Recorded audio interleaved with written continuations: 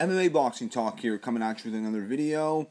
Before I get into this video, I just want to make a quick shout out to Radio MMA. Awesome YouTube channel. Gotta go check them out. That's Radio MMA. Definitely, I recommend to subscribe to his channel. He's got enough subscribers. I think he's getting close to 300. But just an awesome channel, great content, always putting out videos. And you know,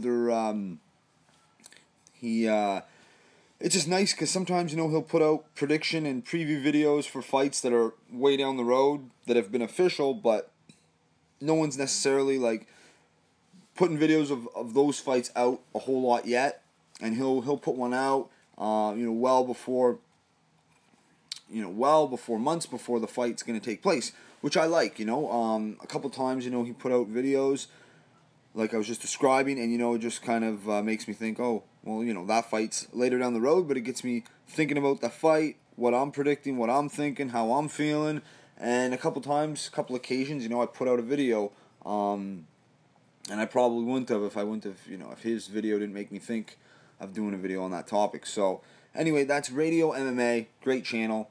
Check him out, subscribe to him.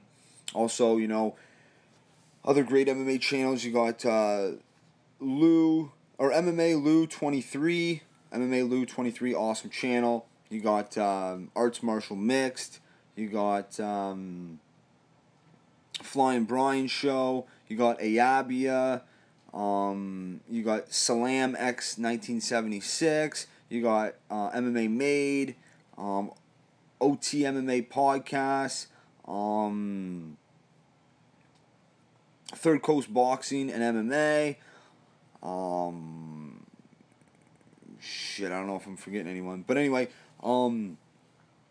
basically this video is about Khabib Nurmagomedov, or Nurmagomedov, however you want to pronounce it. Khabib, awesome fighter, undefeated, 22-0.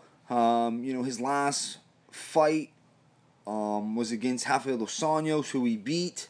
Rafael dos Anjos is the current champion. Now, Khabib Nurmagomedov, it's going to be 2 years, almost to the day.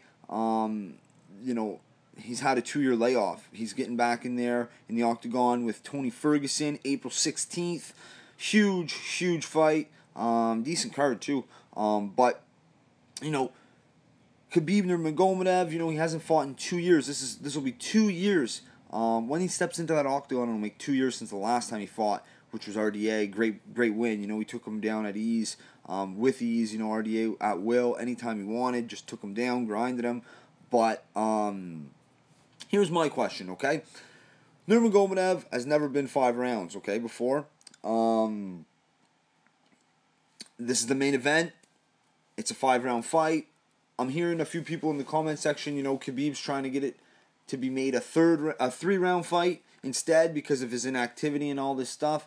That is absolute bullshit. If you're the main event, it's a 5-round fight. If you don't like it, you shouldn't have signed the contract, because obviously the contract's signed already. So I think I don't think that's true. Let me know if anyone knows anything about this. It obviously has to be a 5-round fight. It's the main event. But if I'll be very disappointed if they make it a 3-round fight because of Khabib's inactivity.